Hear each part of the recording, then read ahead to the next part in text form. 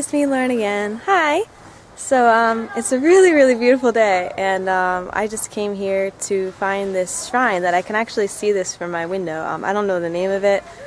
I just asked somebody and they didn't really know the name of it either, but it's a really beautiful little shrine, and I wanted to show you this little place I found.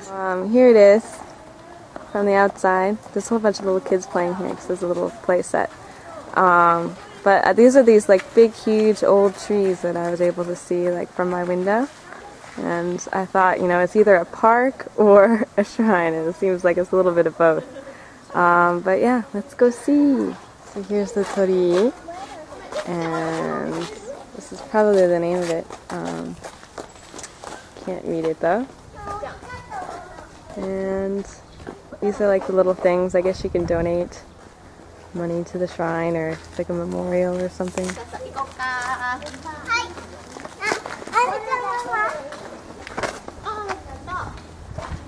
Bow before you go in. And it's really beautiful in here.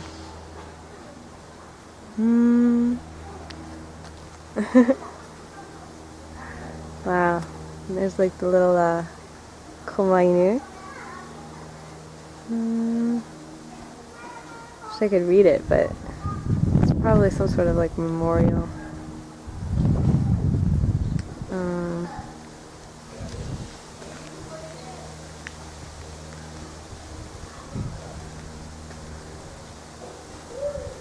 Here's some more komainu. That's bigger ones. This is obviously the main part of the shrine. And these trees, which are, you know, huge and old and very cool, are obviously sacred in some way. Like the ropes around them. And little paper. This one probably also does as well. It's a really beautiful little area. Yeah, so I'm gonna go pray at the shrine, and I'll be back. Alright, so I just prayed at the shrine to put goen in. Goen is supposed to be lucky, so goen is like 5 yen, but basically it's like like a circle, or whatever. It's like I don't know, it has like a lot of meanings to it. And so goen is like, means like 5 yen, but it also means like, oh, great circle, kind of.